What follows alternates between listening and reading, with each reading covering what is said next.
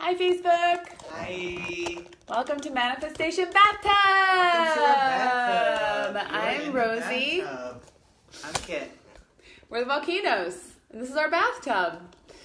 Every week we do a show called Manifestation Bathtub, live from our bathtub, where we talk about the law of attraction and our experience with it. And how to manifest cool shit in your life. Yeah, because we're pretty good at it. We're pretty fucking good at it. We've been doing it for a while. And so if you like these videos and you'd like to share them with your friends, go ahead and hit share. Hit the share button. Share this video with your friends so they can see it too.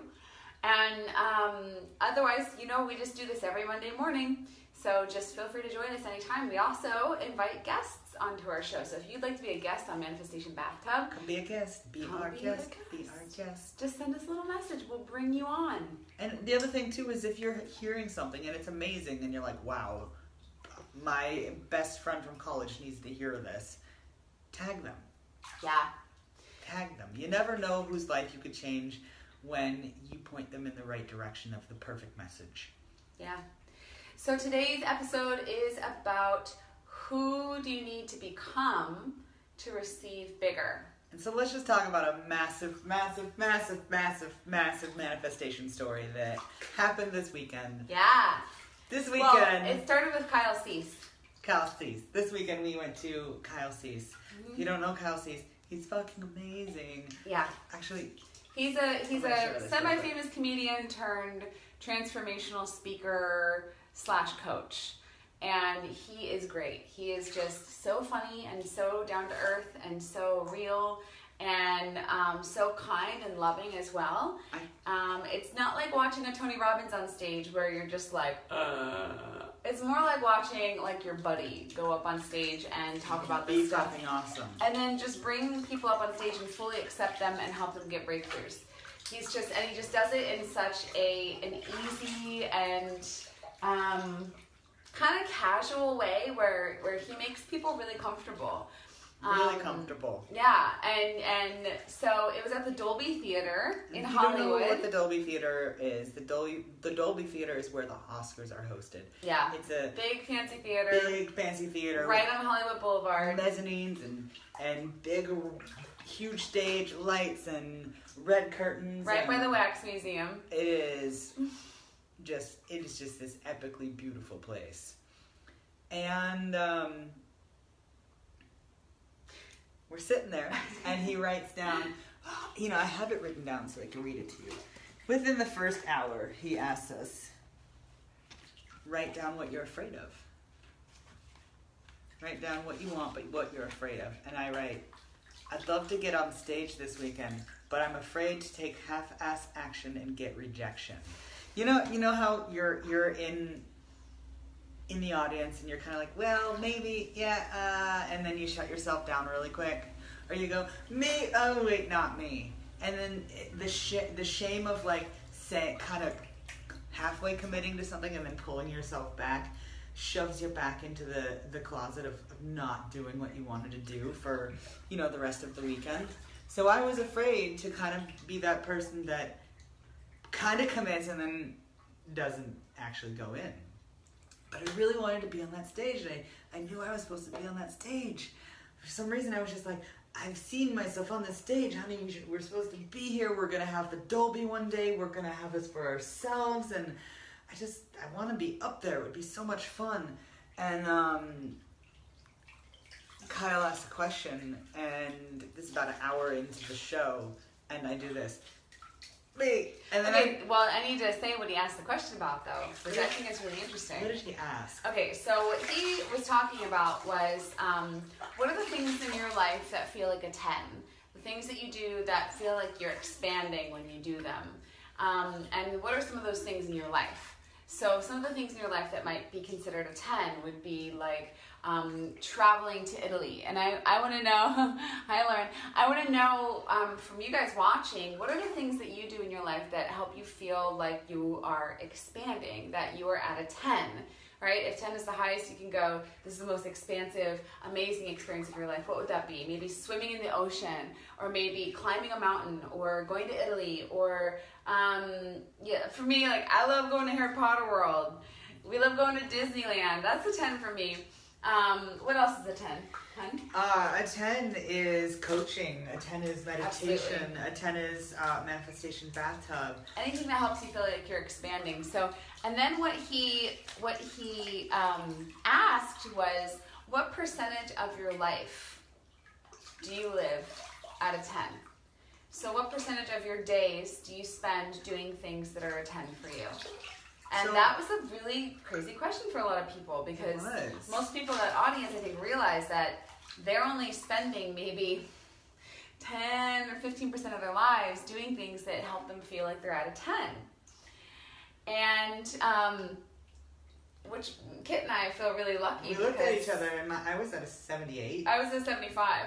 75% of my life feels like a 10 to me right now. And the other 25%, it's okay that it's not a 10, because if you lived 100% at a 10, it might be a little overwhelming. And so I feel pretty happy with that. And then, so what he asked was, write a list of other things that you could bring into your life that could, on a regular basis, that could help you feel more like you're living at a 10 all the time. And so we had all written down these lists of things. And one of the things that Kit wrote down, I'll tell you in a minute. okay, was this amazing idea that he got. It's an incredible idea. I was just so pumped and so excited about it. And after we wrote down our ideas, he asked, what's one of the things that you wrote down that is at a 10? And people started raising their hands. And Kit raised his hand, and immediately Kyle looked at him and said, yeah, you in the blue shirt. And Kit stands up, and Kit just starts telling a story. He doesn't say one of the things, he just says, so I was thinking about this, and da-da-da, and he starts going into the story about what it is, and Kyle's like, all right, just come up here on the stage. And so Kit runs up to the stage. Run up to the stage, and he does this little dance. He's so excited. I'm on stage 1 hour into the show at the Dolby Theater with 3,000 people watching me. Yeah, and Kit is kind of sneaking up behind Kyle, and then just bear hugged him. And Kyle was like, oh, okay, yeah, we're hugging now. And then they unhugged, and Kyle looked at Kit, and he goes, are you me? Because they actually look a lot alike. And they were wearing very similar outfits. And he just goes, are you me? And Kit was like, yeah.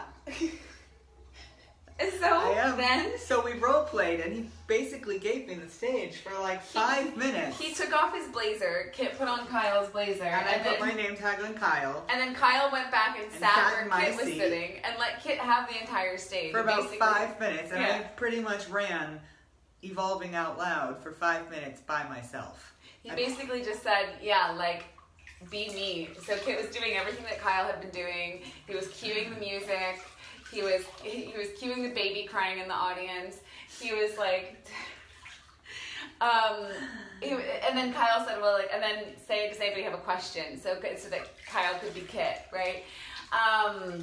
It was so surreal. It really was. It was so surreal to have this strong desire, and to have it happen, and a big one, and to have it happen within 30 minutes of wanting it, and just to fully receive and fully take that in. Yeah. And so, the question, we worked a lot on our visions and a lot on what we want this weekend, and the question that really, really hit home with me that he said, oh, I wrote it down, and this got me in a different way than I've ever been gotten. He said, when there's this big thing that you want, you need to put yourself in a position where you have to receive bigger than you ever have before. Mm. And so what that means to me,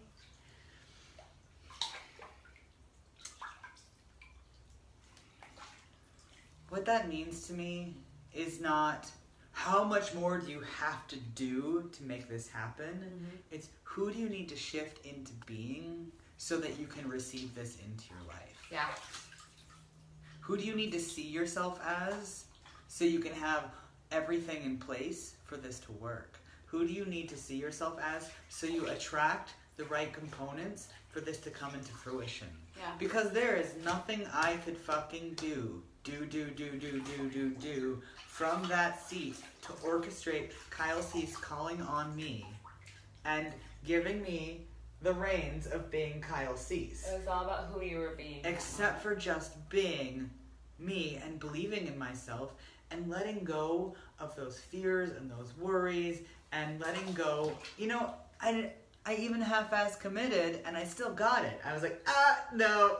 Yeah, Kyle called on him and Kit just sat there for a minute like, I was like, Kit, I'm calling on you. Fuck, this thing that I'm afraid of, that I really, really want, but I'm pushing away, is happening. Let me hide. I really want this. Let me hide. Oh, no, it's not happening. And then as soon as I was like, yes, it's happening. Okay, I went for it. It was just a total switch, and I went for it. He took over the whole theater. I took over the whole fucking theater of 3,000 people. That's where the Oscars are. That's where the Oscars are. And a part of me came out that I always knew was there in such a bigger way than I ever really have ever felt. Confident, kind of like showman, like entertainer. It's the thing that I'm always trying to be, but not actually just letting happen. Because you're trying to do something to be that person. To do it. Instead of just allowing and receiving. Yeah. Wow. All right, so I want to talk about like a smaller, more real life example of what this means, because not all of us will get the chance to go on stage at the Dolby Theater in front of 3,000 You could. people. But I'm just saying that might not be your dream. But how can you relate this concept to a real life situation? And one of the examples that we came up with this weekend was that before we moved to San Diego, the most we had ever paid in rent was $1,400 a month. And that's kind of, you know, that's what we were used to, and that was normal for Chicago, it was normal for Asheville, and that was the most we had ever paid. And so we moved to California, and we know that it's more expensive here. And when we moved to California, we had no money. I had a job for Forest Yoga, not doing much for them at the time, just kind of sending things from their store out every once in a while. It was a couple hours a week, maybe. So it wasn't even enough to pay rent, and we were living with our friends for free at the time, okay? So at that time, we had no idea how we would pay rent when we did get our own place. And what happened was, we knew we wanted to move to San Diego, we knew that we were being called there, and we had to go. And we found a place, and the cheapest rent you can really find in San Diego for something that's the size that we need to work from home, which is just a 2-bedroom apartment or a 2-bedroom house, was $2,000 a month. So we for a tiny 800 square foot. It was a box. Practically studio apartment that called itself a 2-bedroom. Yeah. With no drawers in the kitchen house. The kitchen had no drawers. No drawers. So $2,000 a month is a big jump from $1,400 a month, and that's not even what we were paying at the time. We were paying this much at the time. We were paying rental on a car, on a van that we drove across. We were living in a minivan, essentially. It was rented. Yeah, and so we definitely enhanced our income to be able to move, and we definitely padded everything on our application. Photoshop is a great enhancement. Because we knew that as soon as we got to San Diego, we would have the opportunities and we would have the motivation to be the type of person that made enough money that $2,000 a month in rent was not a big deal. And we knew that if that pressure were put on us, we would have to expand ourselves to rise to meet it. Yeah, and you know what, guys? Like, we even kept job applications to Trader Joe's on our desk the entire time that we were trying to figure all this stuff out, because what we kept saying was, if this business that we're trying to build right now, we got a phone call, we can always go work at Trader Joe's. And so that was our backup plan. If all else failed, we'll just go get full-time jobs at Trader Joe's, and that will surely give us enough money to pay for this place. But we moved to San Diego, and all of a sudden, we became those people. We became the people that we had to be. Paid $2,000 a month in rent, and it wasn't even an issue. It was never even a struggle. We were able to be the people that we needed to be. That was our new normal. right? And that's what Kyle kept talking about, was like, who do you need to be to feel as though this insane vision that you have that seems so unrealistic is actually your new normal.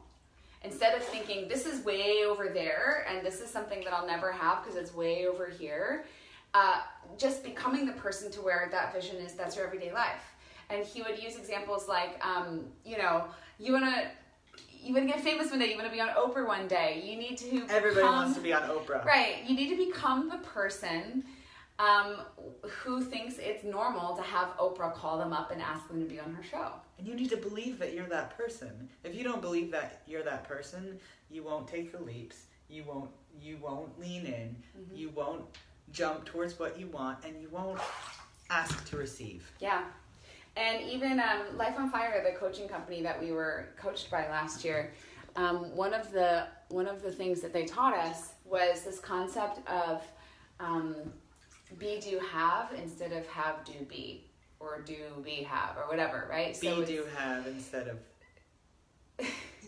it's this is how it goes. It's basically you need to be the person who believes in themselves first, to know the right things to do to have what you want, instead of doing. Right. I'll be able to do this thing, so that I can be the person that I want to be. Right.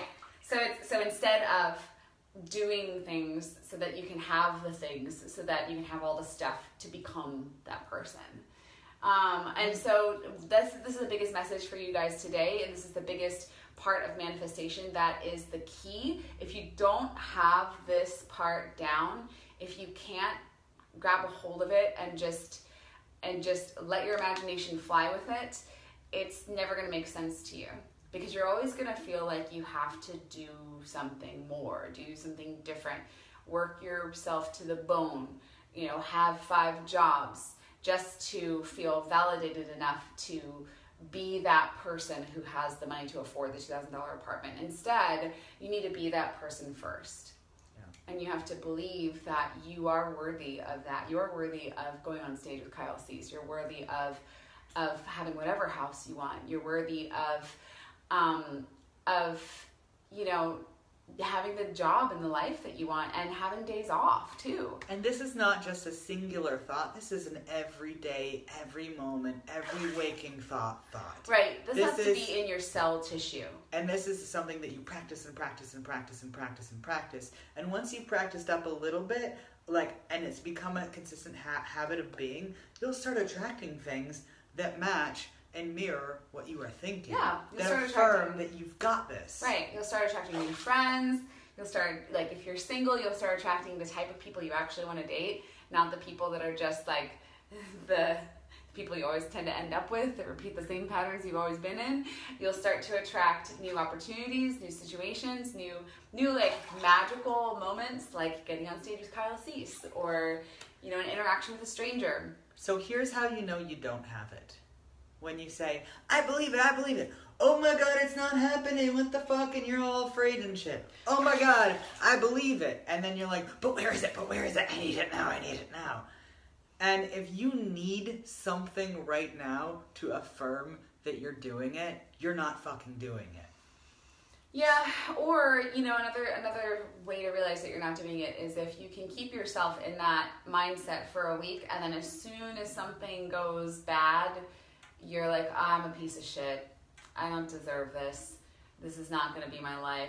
I'm stupid for even wanting this. This is unrealistic. And that happens to the best of us. Of course it does. Yeah, and you can always turn back from those moments as well. But, it's about being consistent with it. That's what it really comes down to. You can't just, try on,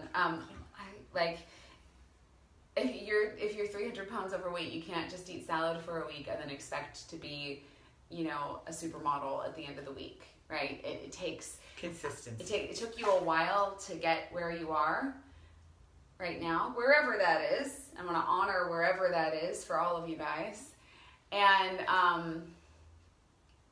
it took a while for you to get where you are now, and it's going to take a while to basically create a new wiring for your nervous system for you to believe that you are someone else, and for you to create a different life for yourself. So be patient.